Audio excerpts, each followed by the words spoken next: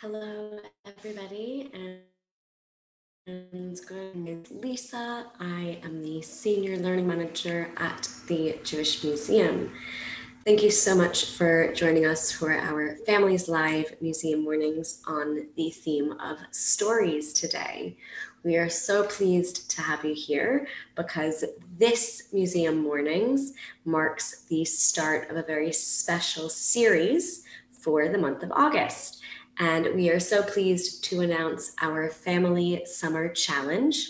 So this August, the Jewish Museum London challenges you and your family to complete your Arts Award Discover at Home. Arts Award is a nationally recognized certificate awarded for engaging with and participating in the arts. So every Sunday for the month of August, we will release our usual Families Live Museum Mornings videos, but you can use these videos during this month to help you complete your Arts Award logbook. So for more information on how to participate in our Family Summer Challenge Arts Award Discover at Home, visit our website and you can click the link that is in the description of this video for more information. So we're pleased to announce that today. So as I mentioned, our theme this week is stories. So I'm going to share with you an object from our collection that might remind you of a popular story from the Torah. So I'm going to share my screen now so that you can see this object.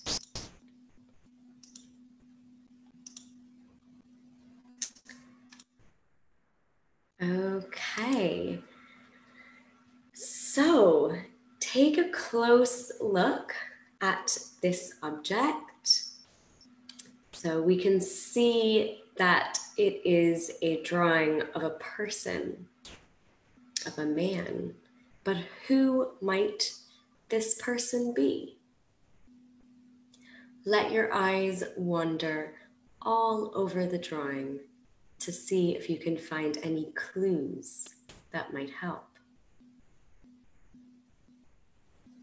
What do you notice first?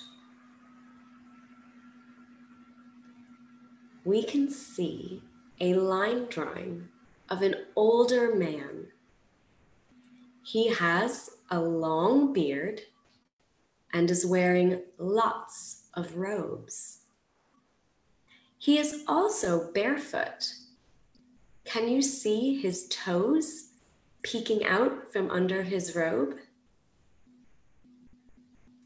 Around his waist, we see a small pouch that is attached with a belt. In one hand, he is holding an object that looks like a tiny boat with a roof. Near his other hand, a dove approaches with an olive branch.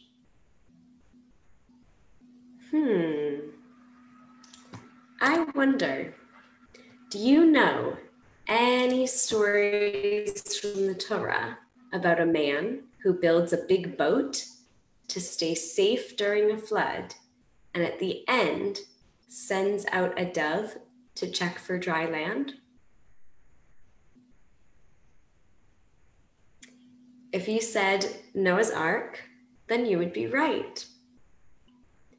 So this is a drawing of Noah from the Torah story Noah's Ark. And this is from a collection of drawings by an artist called Simeon Solomon. Simeon Solomon was a British Jewish artist who made lots of drawings of important people and characters from the Torah. He drew lots of characters from Torah stories. This particular series, including this drawing of Noah, he drew this in 1854. So so it's quite a long time ago. He used pen and ink to make his drawings. He drew them on paper in his sketchbook. And at the bottom of each of his drawings, he would write the name of the character. So you can see at the very bottom of this drawing, the name Noah. So for today's activity, we are going to have a go at drawing a character from one of our favorite stories. So I'll stop my screen share now so you can see me a bit bigger. So we're going to draw characters from our favorite stories today. So you're going to need some paper to draw on and a pen or pencil. So I've got some paper and a pen all ready. If you want to add any color to your drawing, you might want to find perhaps some colored pencils or some felt tip pens as well. But if you don't want to, you can just use a pen and a piece of paper, just like Simeon Solomon. I wonder what story character you are going to choose to draw. Do let us know in the comments. I have decided to draw Tinkerbell from the story of Peter Pan because I really like that she is a tiny fairy. So once you decide on which character you're going to draw, you might either want to look at an image for some inspiration to help you get started, or you can use your imagination to draw your character.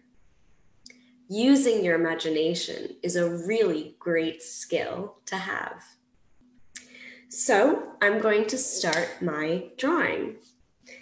So you might want to map out your drawing so that you make sure that you have enough space to fit it on the page. So you might just want to map out where you put the head and maybe where the feet are going to go.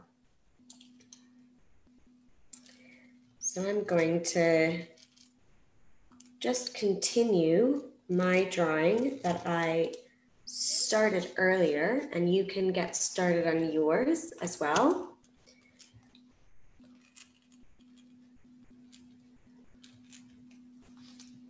It takes a lot of patience, I think, to make a drawing. It takes a lot of skills.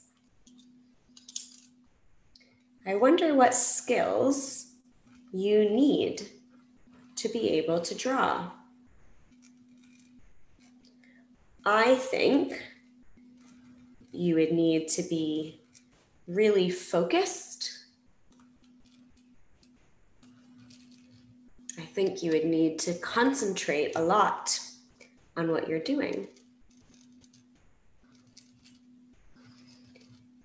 I also think you might need a lot of patience to draw because it can be quite relaxing to draw, but it's important to take your time when you're drawing as well, and to not rush, I think.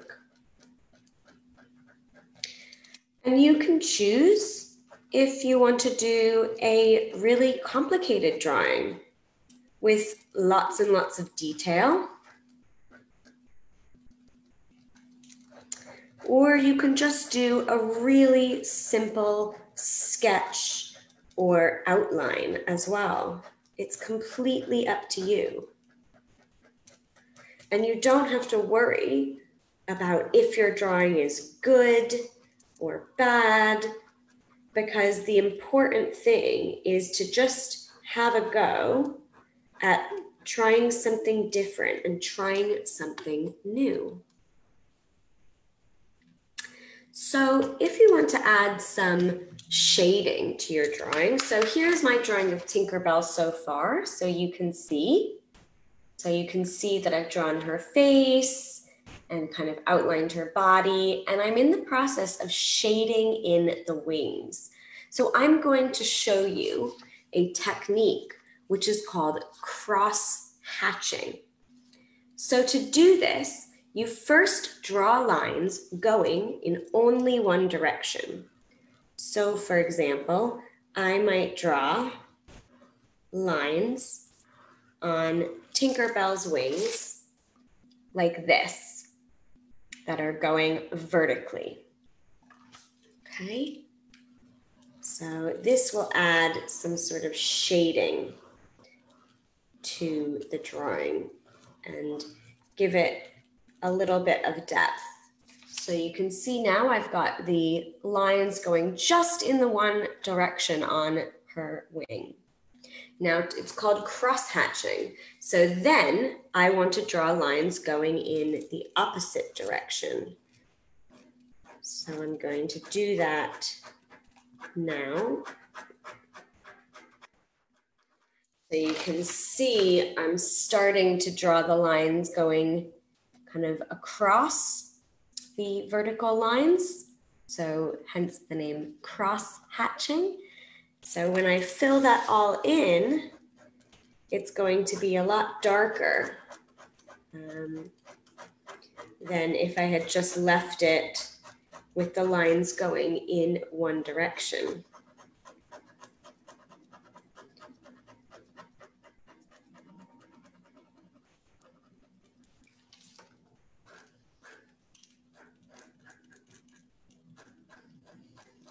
How are you getting on with your drawing?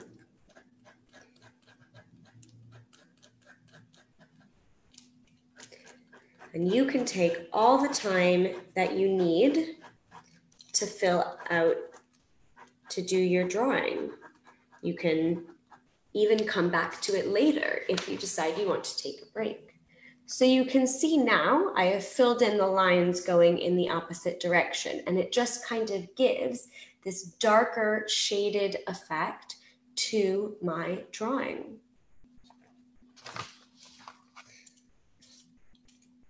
So I'm just going to keep adding a few bits and pieces to my drawing. Maybe I'll give Tinkerbell a little necklace and perhaps add some lines onto her dress and maybe a cute belt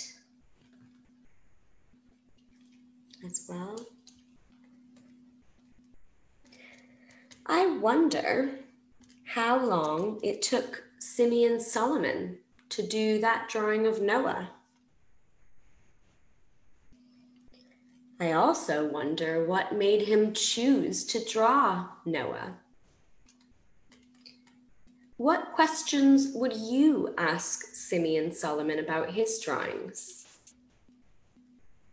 Perhaps you would ask him about how he did it, about how he came up with the idea, or you could ask him how long it took him, or perhaps if that was his first draft, perhaps he did a lot of drawings of Noah before he settled on that final version to put in his sketchbook. So think about what questions you might want to ask Simeon Solomon about his drawings.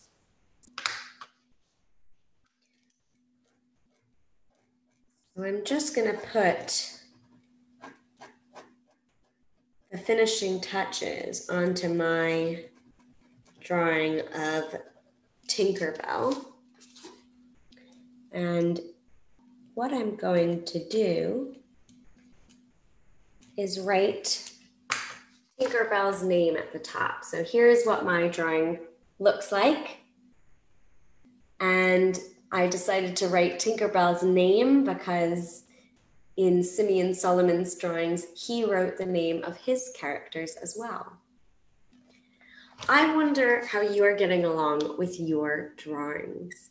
You can let us know by sharing your thoughts in the comments below or by tagging us on social media using @JewishMuseumLDN. You can also use the hashtag Museum Mornings and hashtag Arts Award Discover at Home. So I do hope that you have enjoyed doing some drawing with me on our favorite story characters and learning a little bit about the artist Simeon Solomon and how he made his pen and ink drawings of characters from the Torah. So don't forget that you can use all of the information and the activity from this video to complete your family summer challenge, Arts Award Discover at Home.